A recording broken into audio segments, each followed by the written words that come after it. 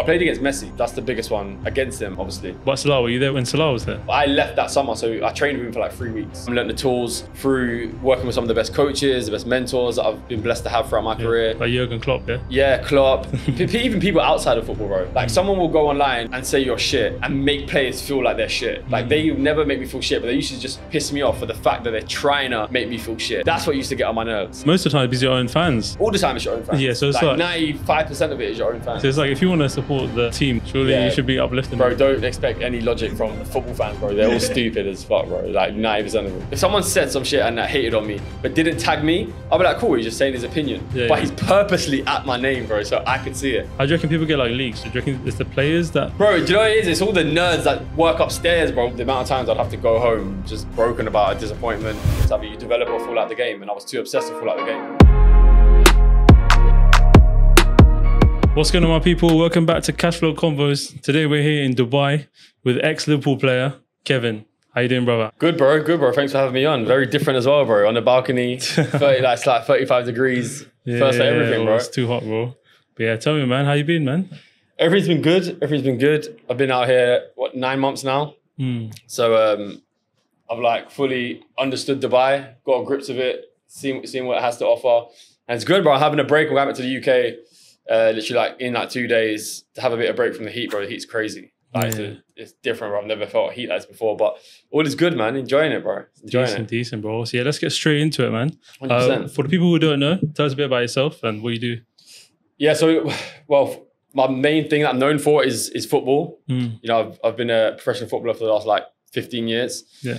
And as of recently just retired and moved to Dubai, I was actually going to play out here, but it didn't quite work out. The vibe out here just didn't really appeal to me football-wise.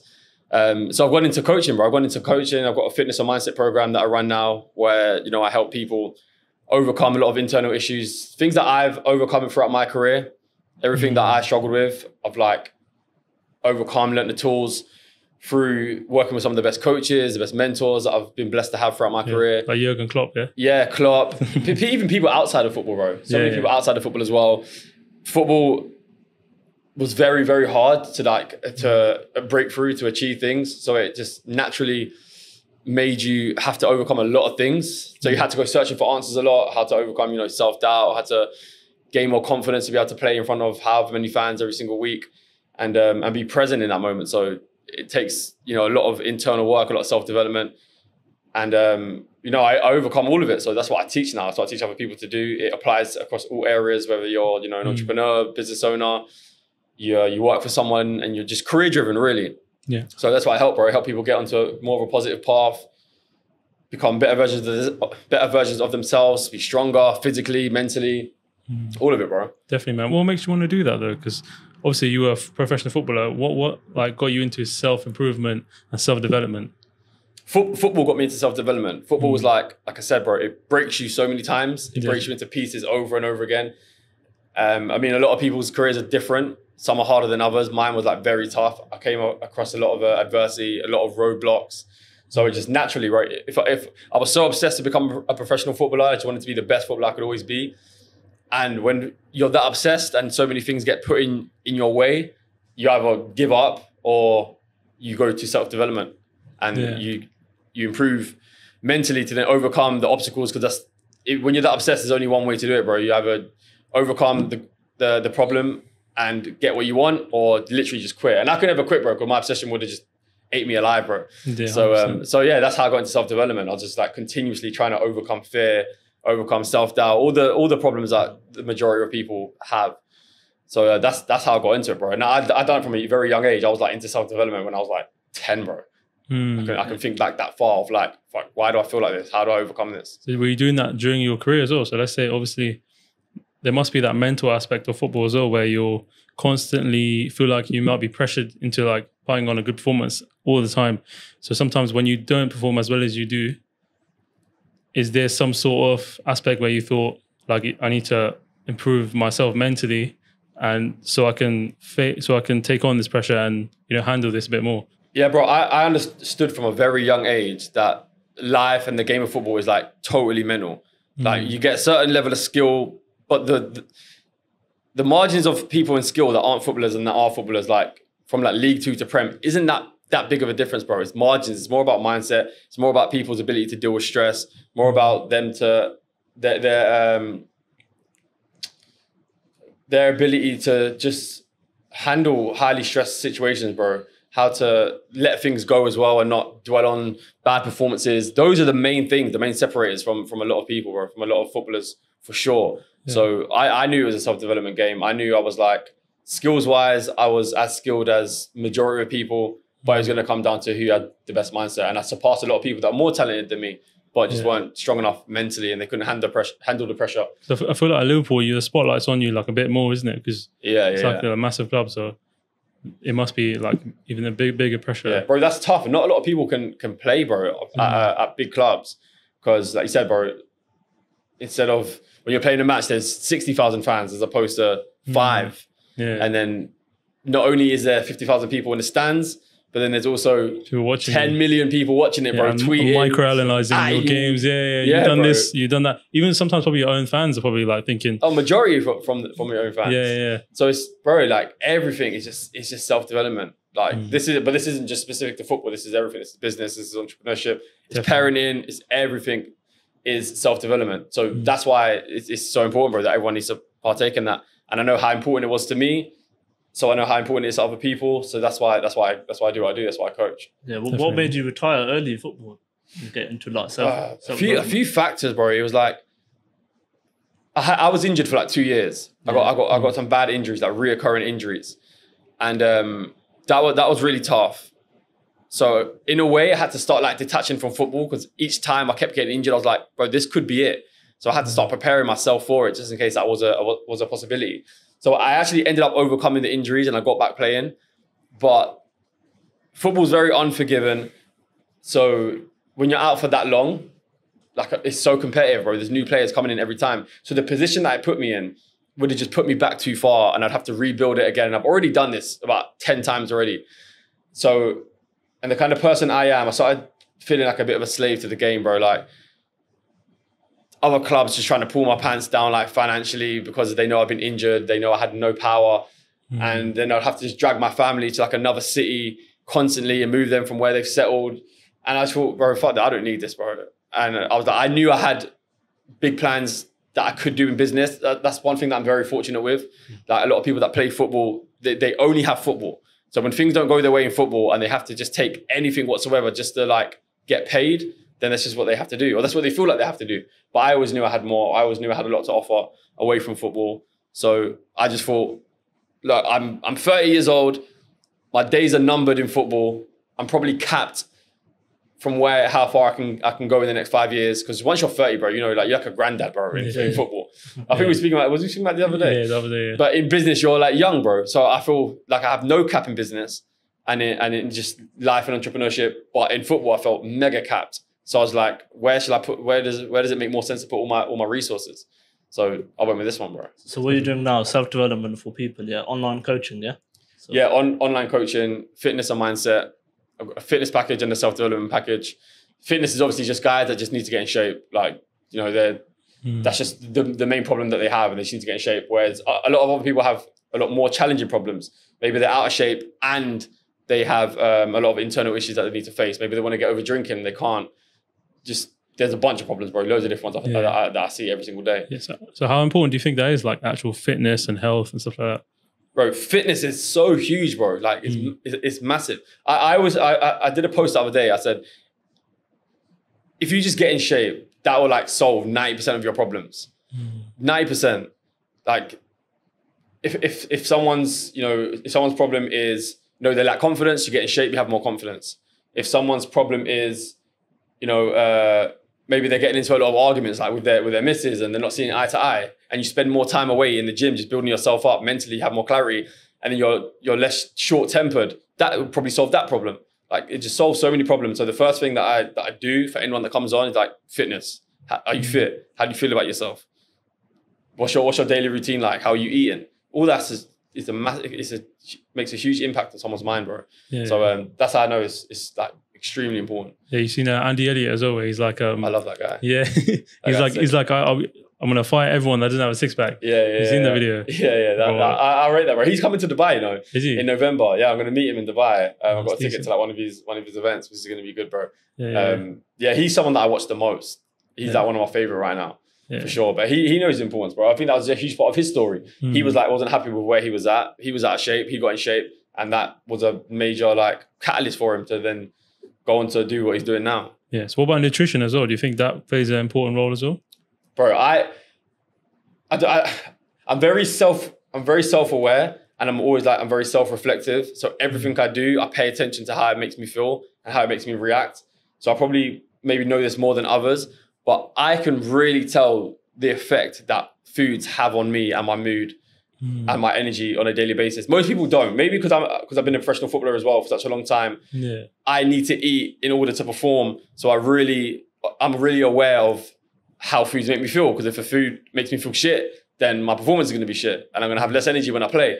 Yeah. So I've always had to be super aware of how it makes me feel. Most people, I feel like, are quite oblivious to it, but they could feel like a complete different person if they just changed their nutrition and what they eat. It's energy, bro. Food's energy. We're energy. Whatever energy you put into your body is what you're going to get and how you're going to feel.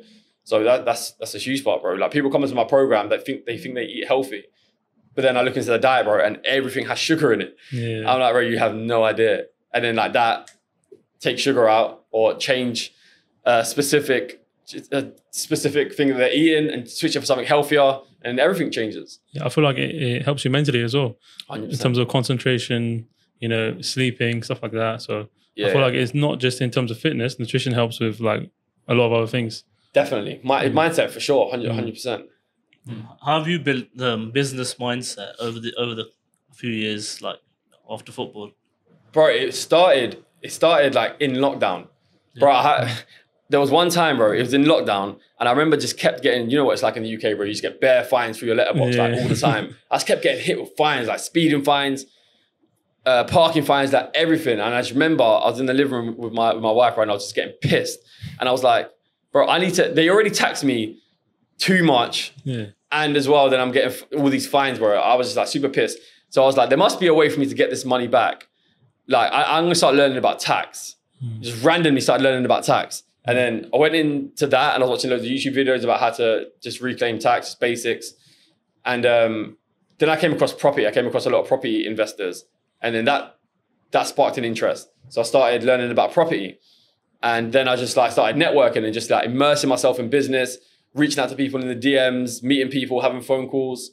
And then I started getting loads of property opportunities. And then I delve into property, bro. And I started like developing buildings right from the ground up. And then from there, it just spurred from there, bro. Then I was just like, started meeting other entrepreneurs, other business owners, bro. And it just took on from there. And I started getting really interested. And also the mentors that had mindset programs online that helped me overcome a lot of issues I was having internally, whether it's like me being injured, me performing, that struck my interest in terms of like having a coaching business. So that's how that works. So you spoke about properties. Do you have properties in Dubai as well? No, just UK. Oh, it's UK. So you do properties there? Yeah. So I got a student accommodation in Birmingham. Oh, okay. Yeah. So that I did like just coming out of lockdown. So that was interesting. That was like my first initial introduction to business. Okay. Yeah, bro. So that was property. I always be involved in property to some degree, for sure. Yeah. What about any other businesses? You got any other businesses apart from like coaching online and fitness? I have some investments in like startups, but I don't get involved in like at all. I don't even know what's going on. So yeah, just invested initially and then just like took a back step. But now, bro, bro. Right now, I only just do like what I'm really interested in. Like even the property side of things is running quite smooth. I have a partner that deals with it. Okay. I'm just really invested in coaching. That's what I like the most. So I feel like my purpose is, and it's what I'm good at, bro. So I just lean into what I'm good at. Yeah, that's decent, man. So what would you say are the three main characteristics to make someone successful in business? Bro, like I'm probably not even qualified to say that yet, to be honest, bro, because I need to still prove myself in business. I don't deem property as business to really. Like I've been successful in that. I've made 7 figures in property. Yeah. But I highly leveraged my partner. He's a very clever guy who's experienced in property. So, I mean, I know what it takes because I've had so many mentors. I've studied so many people. I've studied so many successful people. But I need to make it happen first before I really go out there and say, this is how you be successful in business. But it's obvious, bro, that the mindset's key. How you operate on a daily basis. This is what I focus on now. I focus on daily habits that's going to move the needle forward in my business every single day. So firstly, I need to know what's the right actions to take, what's going to move me closer to where I need to be. And for that, I just pay for a mentor that's already done what I want to achieve. He will tell me exactly the steps I need to take. And then I use all my raw qualities that I have of discipline, of courage, of confidence to then make sure that I never miss in those habits every single day. And if I do that every single day, I don't see how I could fail, bro. Yeah, so let's change the question then. So let's say, what are the 3 main characteristics someone should have to be a successful individual, like overall? Successful individual. I think courage is huge because to be successful, it means you got to do hard things. And if you don't have the courage to make yourself and force yourself to do that, then you're going to struggle. Like, there's the amount of people that have ideas, the amount of people that want to start a podcast, but they don't have the courage to jump on a podcast and speak. Courage is huge. That's massive. Like, nothing would have happened if I didn't have courage. Courage is like the catalyst to doing anything difficult, and anything that's valuable, anything that's worth achieving is going to be difficult. So if you don't have courage, I think you're fucked. So courage is definitely number one. Knowledge, you obviously have to have knowledge, right? You're not going to be able to achieve anything without knowledge. So acquire the knowledge, and I think that mainly for me comes through people. So you need to find someone who has that knowledge. Like, you can save yourself years upon years by just paying someone to teach you how to do it, who it took them years to figure it out. So just leverage them. So I think leverage is important. So courage, knowledge, and then consistency, bro. Having that level of self-mastery to make yourself do all the mundane things you have to do on a daily basis. Like, even like running a podcast, bro, the amount you've got to set up these mics, bro, it's the most boring shit ever. But you have to do it. You guys got to be done, innit? It's got to be done. And it's just all the basic stuff in business that's just annoying, bro. Like, in a coaching business, what is it like? There's so many times in the day where I don't want to speak on camera. Like, I'm naturally an introvert. I don't like speaking, but I have to put myself in that mode every single day to give people value that I have inside my mind that they're going to need. And that's also going to push the business forward. It's going to show what I know. It's going to just give social proof of how I've overcome what I've overcome. So I have to do that. So if I don't have the consistency, bro, then I'm not going to move forward. Definitely, man. Where would you see yourself in 5 years? In 5 years, bro, I don't see goals. Yeah, I don't see myself doing that much different to what I do now, bro. I think my daily life looks very similar. Like, it doesn't really change. I think I just coach more people. I think my brand is just bigger. I think my message is stronger. More people know about it. I would have impacted a lot of people in 5 years. And I think just like expanding what I'm doing now. But on a day-to-day, bro, I don't think much has changed. Would you do live events? Would I do live events? Bro, I've done a few talks out here in Dubai. And the only reason I do it, one is because they're a little bit scary and I make myself do scary stuff. That's the only way I'm going to grow. I want to get even better at speaking in front of crowds and being able to impact people as I speak. So that's why I did it. But in terms of live events, the reason why I don't like them to the degree, and I don't know whether I'll continue doing them for the long run, is because, bro, there's only so much impact you can make in 1 hour, like one event.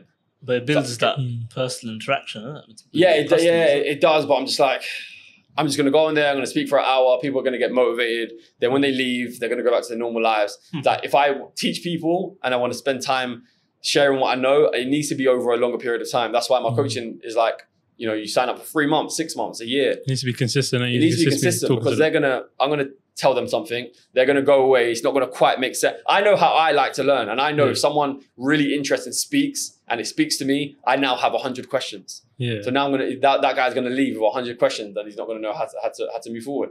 So everything I do, bro, I like to just have like that consistency and just be constantly available to someone. So maybe look, bro, they can even obviously see me at a live event and follow me on Insta and then go from there. But yeah, I don't know, bro. I know I got told that from a guy who's got an event out here that wanted another guy, I think actually Andy Elliott, to speak, but he refused it for the same reason. He's like, bro, I just don't do that. It's not aligned to my values because I can't impact people enough by just speaking for an hour. And I fully understood that. I was like, yeah, I hear that. Yeah, would you ever go back to football? No, I don't think so. What about if you get the phone call from Saudi? From Saudi, bro. It would have to be a lot of money, bro. Gerard. What if Gerard calls you up? Do you know what? Bro, I could if I could align it to what I'm doing now. Yeah. Like I think God would actually punish me if I went back to football and put this to the side, because I feel like that's why I finished football in the first place. Yeah. Like I was supposed to do this. Like he was breaking me so many times through football, so I had to overcome myself, achieve self-mastery, so that I can go on and teach other people how to do the same. That's a bigger purpose, bro. I always felt like towards the end of my career, when I kept on getting the injuries and I kept pushing and pushing and pushing, football started feeling a bit self-serving. Like it was just all about me. Like I just wanted to get back to the Premier League and I just wanted to get back to a certain level, but you don't really impact people, bro. I never felt like footballers really impact people that much. And I think I got asked to do this, and this was a bigger purpose, something greater than myself. 100%. And just where I would have impacted more people. So I think if I go back to football, bro, God would be pissed. But if I could do both, bro, I would definitely do both. What about like coaching or like in a manager role or something like that? I think that's the same. I think it's the same. It's the same thing, yeah. Same thing, Football, and it's just longer hours. It's more stress. Yeah. It's more fragile than a football career. You can be sacked in a week. Yeah. So yeah, no. But football is a bit different. Football, like if you're not playing as good, they can just bench you. They'll put you in reserve. Yeah, you got a contract. You got a contract. Yeah. You usually get sacked, bro. They a week. Fans kick up a fuss because you had one bad game and they're that fickle, and you're just done. Well, that must be crazy on their mental as well. Like, one bad game, it could all be over. Whereas in football, it's different, isn't it? Like you have a bad game, bounce back. Yeah. So, but that's the one thing that I didn't like. That's why I really started gravitating toward business, because football, when I started obviously getting the injuries as well, and even before that, football's so fragile and there's so many variables to it. It's really frustrating for someone like me who's really controlling. Like I need to be in control. I like control. And when I feel like I'm just being like dragged around everywhere, it's like super frustrating. And that's the benefits of business. Like you have a lot more variables that you can control. Like you can't, in business, the only way for your business to really get put at a standstill is for you to like die or be on a hospital bed. And even on a hospital bed, you can maneuver it in a certain way where your business still progresses. Like you can just hire, you might have a partner, you can just hire someone, you can just position it in a way where you can continue to grow and move it forward. Football, bro, you get an injury for 6 months, your career is at a standstill for 6 months. If a manager comes in that don't like you and he puts you on the bench for 6 months, your career is at a standstill for 6 months. And it's just like, nothing you can do about it. Also, you don't really control like where you play and stuff like that as well. Like, let's say you want to play a different position or you want to play a different style. It's your manager choosing, isn't it? You could be a striker, bro. And Matt Gaffer's like, bro, you're playing right back today. It's like, all right, safe. What's the biggest contract you've had in football? Biggest contract? How do you mean, like, term? Like money. Oh, money. Money is my whole contract. That's 17K a week at Hull. I went from Liverpool to Hull. Was that your biggest? Yeah. That was my biggest, yeah. Who would you say is the biggest name that you played with? Played with? So on the pitch with? Well, I played against Messi, so that's the biggest Messi one. Against him, obviously. Yeah. But Salah, were you there when Salah was there? But well, I left that summer, so I trained with him for like 3 weeks. Okay. He came that summer, that pre-season, and then I left. So I trained with him 3 weeks, then I went to Hull. Yeah, I know like footballers must have like crazy like fan stories. Have you had any like crazy fan stories? Fan stories, bro. A bunch of them always hit me up on DMs chatting shit, bro. I get that all the time, bro. But now I'm free in it, so I can just say whatever the fuck I want. You must be getting that bear. Like when you were actual footballer, did you get like bear hate on the DMs? And stuff? Yeah. More on Twitter, bro. Twitter's the worst place. Twitter's like the most toxic place. That's where all the fucking drunks and the pubbies go, bro. And they just chat shit. They all feel like they got a voice there. So that's Liverpool probably the most. Yeah.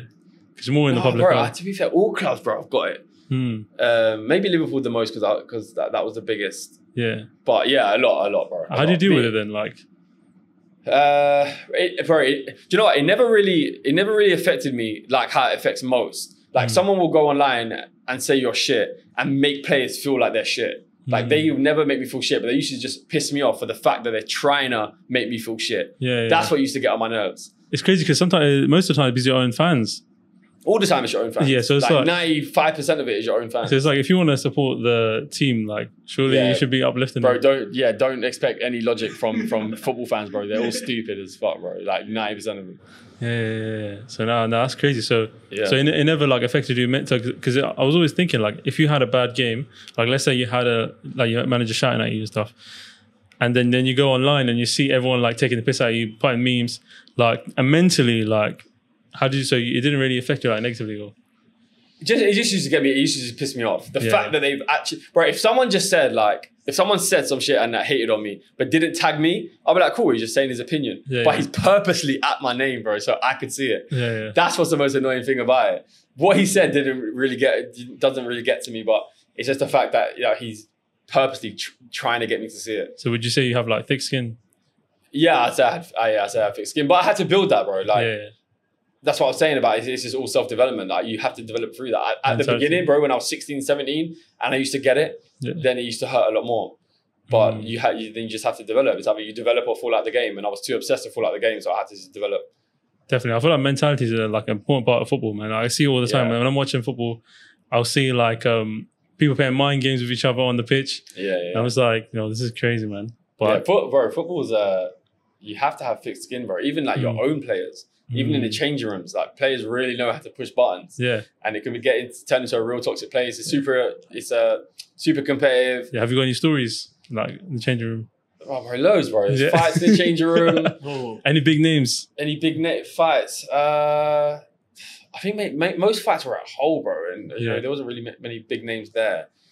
When I was at Liverpool, bro, Liverpool was very controlled. Like they had some really good senior pros like Milner, Henderson. Klopp was there, so he never let anything get far. Nothing. They're more professional, yeah. They're very professional, very professional. There was no egos at that point. So, no real. People always ask me for crazy stories at Liverpool. I'm like, there weren't really any, bro. Like it was a very controlled environment. It was very professional. Everyone was very level-headed, so nothing really, kicked off. There's obviously arguments in the changing rooms, but I never really went too far. So it's a bit disappointing not to have the stories there, but that's just how it was, man. What about Hull and that? Like any like stories at Hull? Bro, there was a lot of fights at Hull. There was a lot of fights, just like in the changing rooms after games, because it got toxic because we was always losing, was always in a relegation battle, so everyone plays a blame game, everyone gets blamed for different shit, no one wanted to take accountability, so naturally there was just a lot of fights. I'm trying to think of Blackpool was cool. Yeah, Hull probably had the most like scraps and fights. The most, all right. But bro, I feel like things calmed down in football, and things got. I don't know whether it's because people were in trouble more, or maybe it's because of social media and the news gets out more. But how things were maybe like 10 years ago, and before that would have been a lot crazier. I feel like it's settled down a lot. People are a lot more chilled now. Yeah. Maybe because people are just getting in trouble constantly. But the thing is, because I hear a lot of leaks as well. Who do you reckon? How do you reckon people get like leaks? Do you reckon it's the players that? What do you mean? So like like Romano, people like that. Like I hear locker room like fights, like it gets leaked out. How leaks? Yeah. Oh, bro. Not as in the roof. Oh, right, yeah. No, I thought you said leaks. I thought you said leaks. Bro, do you know what it is? It's all the nerds that work upstairs, bro. All the admin guys that probably hear it and so they tell their friends. Yeah, man. It's always them. So like footballers will tell their other footballers, but to get outside the press and that, it's all the nerds that work upstairs. Because especially at United, like, I always hear like things are getting leaked. Like, okay, someone had an argument. I'm like, how the hell did how are these like know about that? Yeah. But then you got to think as well. Like most of the time, there's photographers there, videographers, there's journalists. They're always at the training ground watching training sometimes. So it's not hard. Yeah. So would you say that the thick skin and that mentality that helped you like go into self-development? Yeah, bro, it just forced you to. Like the amount of times I'd have to go home just broken about a disappointment. The fact that, even I played a bad game and other teammates would laugh at it. You'd get that constantly. And even the small things that you'd compete, or you played like a certain game, you played a finishing drill and you came last in the finishing drill and you was all nervous. That's why you lost. So he's like, fuck, I can't be nervous next time. It's just, there's so many situations that occurred that just, and when you're a footballer as well and you go home, you have nothing else to do. Like there's nothing, you don't work, you don't do anything. And most of the time you're away from family. So all you have to do is sit there and dwell on whatever happened that day. So it's just like, you just have to, bro. Or you just lose your way. Yeah. So would you say it was like an easy transition then, going from football to self-development and coaching? It's hand in hand, bro. I wouldn't see it two separate things. Okay. It's just like, I think self-development, it goes hand in hand with everything. But just the harder it is, the more you're going to need self-development. Like you're going to need less self-development working at Tesco, because you don't really face any hardships or real challenges. The harder something is, then obviously the more self-development is required. Would you say the harder something is, the better it is for you? The more challenging something for sure. That's what I said, bro. That's why I said I hate speaking in front of people. Like, I don't think anyone likes it, but that's why I force myself to go and do it. So would you advise the viewers to do that as well? So let's say the more scary and challenging something is, would you advise them to do it? 100%, bro. That's how you build confidence. You prove to yourself that you can hold your own in uncomfortable situations. So that just breeds confidence. What kept you motivated throughout your whole career? Bro, motivation was not even a thing for me, bro. I talk about motivation a lot. Like, it's just, I've never ever relied on motivation. I don't recommend anyone to rely on motivation whatsoever. If it comes, great. It's fun when it's there. But you can't rely on it. It's too fleeting. So I was never, I would always use driven and obsessed. Like, motivation's nothing, bro. Motivation is just like a bit of discipline. Yeah, discipline's huge. But if you're obsessed and you're driven, then you're just naturally going to have discipline because you want to excel. And you know that if you participate in certain habits that are unaligned to where you want to go, then it's not going to work. So you have to be disciplined. That's why I was never a big drinker. I never really used to go out much. I just wasn't on the road. I wasn't doing anything stupid. I was just like, how do I perform the best tomorrow? Because I was up every day, bro. You could say I looked motivated because I was just driven. People would say I'm motivated, but it was just drive. It was obsession. And it was just desperation to make a name for myself and to have a career as a footballer. What time would you say someone should sleep and wake up as well? It was like sleep and wake up. This is different, bro. This changed a lot. If you're a footballer, bro, I'd obviously go to bed early, and I would now wake up. My sleep routine would be different now. If I played now, I would definitely go to bed earlier, and I would sleep. I would go to bed earlier, and I'd wake up earlier, and I'd use more of the mornings to prepare. Like mentally, where before, bro, when I used to play, I'll just wake up and then just go straight to training, bro. There'll be no preparation like whatsoever. But as a footballer, it's different, bro. I just sleep as much as I could. I feel like now I don't sleep. I sleep do 4 hours. But if I'm a footballer, bro, I couldn't do that. I'd have to sleep like 8-9 hours every day. Do you believe in like the energy waves like we were talking about the other day? Yeah, well, that was interesting, bro. I didn't even know about that, but I get it. I do get it. And I do believe in that for sure. Like a lot of things that I learn, especially out here from religious people that believe in stuff like that. Like I felt that already without even knowing the scientific meanings behind it. So when I hear it, I'm like, oh shit, that makes sense. You can feel it, yeah. So I can feel it for sure. That's why I get up early, bro, because I feel more powerful in the mornings. When it's like 4 a.m., I feel way more powerful than when I wake up at 9 a.m. It's completely different. Yeah. I feel actually like weak when I wake up at 9 a.m. I feel like the day's passed. I feel like fuck, like I've just lost the whole day. I feel like a bum, bro. If I get up at 9 a.m, I feel like a bum. So you rather have a longer day if you wake up in the morning, innit? You have a longer day? Bro, yeah. So my day today was 4 a.m. And now what time is it now? It's like 10. 10, yeah. So 16 hours. 16 hours. I'm not going to go to bed now until like 11:30, 12. Then I'm up at 4 again. So my days are long, bro. I feel like you get a head start, isn't it? So if you start up, if you wake up at 4 and then let's say normal people wake up about 9, 10. So you've got like that 6-hour head start. Yeah, that as well. You get you definitely get a head start. But a lot of people would maybe say that they will catch up at night. If I go to bed normally I'll try to go to bed at like 10. Yeah. And they will maybe try and catch up 10 to 12, for example. It's not even like I'm trying to outcompete people in terms of time-wise, but it's just naturally, it just is what it is. Naturally, yeah. It's just, I'm just trying to do the best for me and try and get the most done for me. But I know I'm way more productive in the morning than someone would be at night. Like the productivity levels in the morning are way stronger than at nighttime. At nighttime, you're going to be more obliged to put the TV on, watch Netflix, snack, eat some shit, watch something, scroll on your phone. Where in the morning, those desires are a lot weaker and they're not really present. In the morning, you just feel like doing productive stuff. Yeah, the air feels pure as well. It just feels like it's just way more powerful, bro. So how would you define success to you then? For me, success is excelling in all the areas that I feel like are important in life. And I think a lot of people get success confused because they narrow it down to one area of just being financially successful. Whereas for me, you got to be financially successful, and it depends how you make your money as well. So financially successful in a way that you want to make it, that's aligned to your values. you got to have health is a massive part. Health is huge. You got to be fit. You got to be healthy because no one wants to have money at the expense of their health. Doesn't make sense. And family and relationships, bro. Family relationships, having a good family. And the last one that I've added, which is super important, is teaching people how much you're impacting people. Teaching, like how much you're sharing your knowledge. Like, what is the point of acquiring all the things that you're after if you're not going to teach other people that were in your position once, that wanted all the things you have? What's the point if you're not going to pass that on? Definitely. It says that in our religion as well. Like our Prophet Muhammad, peace be upon him, he used to teach people, so it's a sunnah for us to teach as well. Well, that was his only real purpose, really, was it? Yeah, show exactly. people how to live. That was it. That's what my program's about, showing people how to live. How to live the most positive life, how to be the most effective, how to overcome yourself. That's exactly the same, bro. So I think people that, hoard the answers, for me, it makes no sense. And that doesn't, even if someone has the family, even if they have the health, even if they have the money, but they don't share their knowledge, for me, I don't deem that person as successful. So you wouldn't say like money equals success?